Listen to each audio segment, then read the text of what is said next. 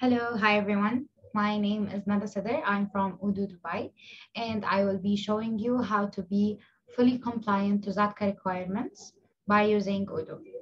So the first thing we're going to do is that we're going to check our company information set on the database. So we do that by going to settings, and then we update the info. So the two most important attributes in this area is that I need to have the country set as Saudi Arabia and that I need to have the tax ID set on the company. So as soon as I have these filled, I'm good to go. So I will just save and I will proceed to apps. In apps, I will be able to install the modules that I need to comply with the requirements. So I'll just wait for those. Okay. So in case you try to search for the modules, but you did not find them, you can just click on Update Apps List and update. Then everything will be refreshed. You will find them afterwards. Okay, now a very important note to give you in this area is that these modules are only available for V15 and V14 databases. So if you are using a prior version, I would suggest you start upgrading your database. Okay, so the first module we're gonna check is the Saudi Arabia accounting. So this one has all the accounts, it has all the taxes, the tax report, and the journals. So it has a generic setup for your accounting module. Then we have the KSA. The KSA has two payroll modules, which are basically the setup of payroll for Saudi.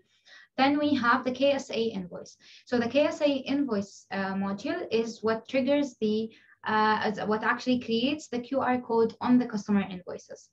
And then we have the KSA point of sale. And this one, it creates the QR codes on the POS receipts. So we need to install them if we are using both. If we're using one, we can just install the one that we need. Okay, we also have the GCC module, which is for Arabic and English invoices. So this module is mandatory to install because this will translate my invoices, or this will actually add one language to my original invoices. So your invoices will be in both Arabic and English. Okay, so I think we can start creating invoices. So let's start by going to customers and to invoices. I will create a new one and I'll set the customer. So the customer here is, if we check it from the back end, okay, so we have the country on the customer and we also have the tax ID. So I'm doing this just to make sure that the tax ID of the customer shows up on my invoice. So I can start adding the lines here. The first product I'm gonna add is the wood dining table. So actually, let's check this product from its record. You can see here that I added a translation for this product name. So here we have a wood dining table, but the translation of it in Arabic is طاولة طعام خشبية. So I will just save this. So I'm doing this because my invoice should have both languages. So I don't want to just put it in English. I will be adding the Arabic by using the translation feature.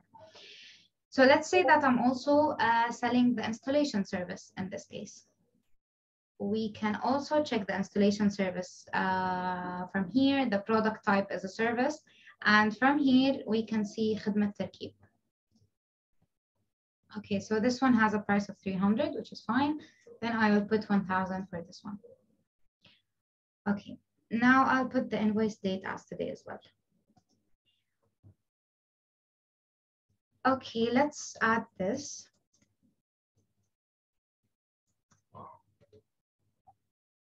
These are the terms and conditions of my invoice. So I will just do the translation here.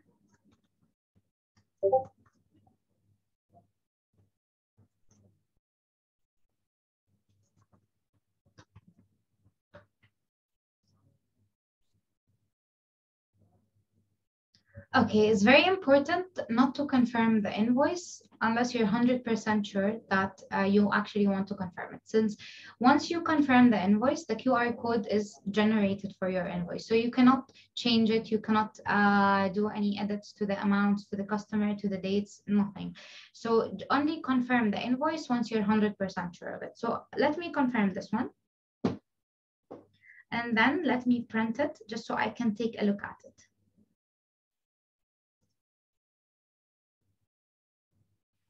Okay, so here's my invoice.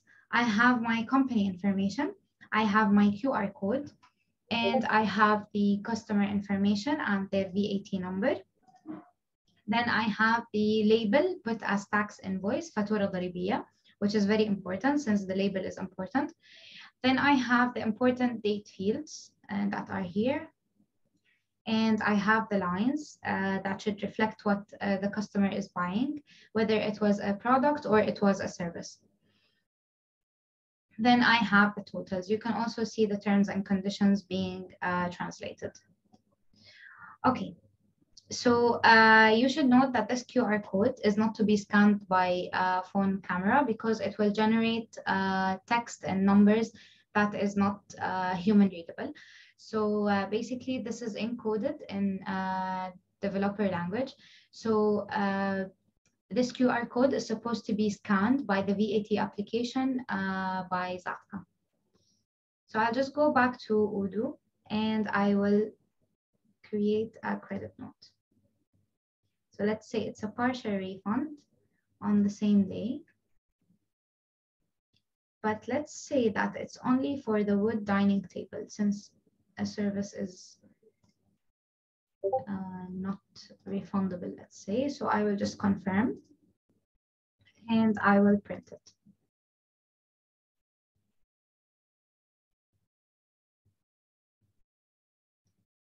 Okay, so this is my credit note. Let me open it.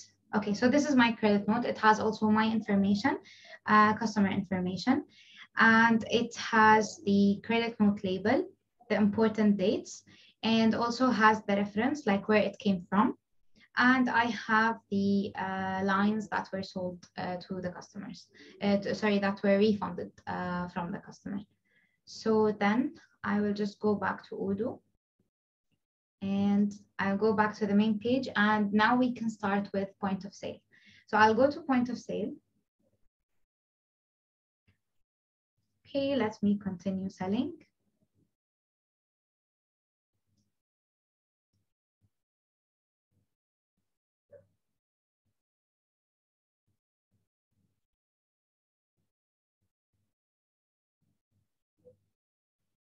Okay, since the POS receipt is a bit smaller than the customer invoice on the accounting application, so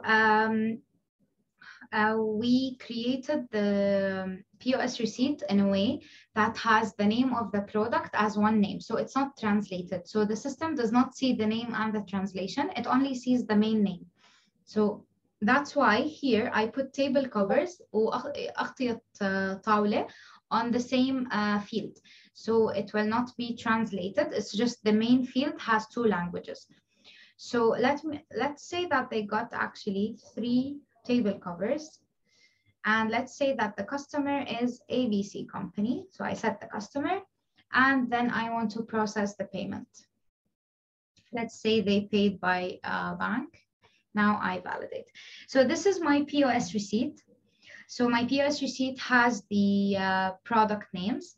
It has the tax amount. So here I have the tax set as 0%, where it should have been 15%. But then I have the POS receipt information completely filled. So I have the total taxes set as 0 because I have the taxes here as 0. But the delivery charge is 50 Saudi riyal here, and the table cover is 300 in total, which is 100 per piece. And then I have the total and the tax total. And also the QR code is is to be scanned by the VAT application by ZATCA. And that's it. Thank you so much for watching the video.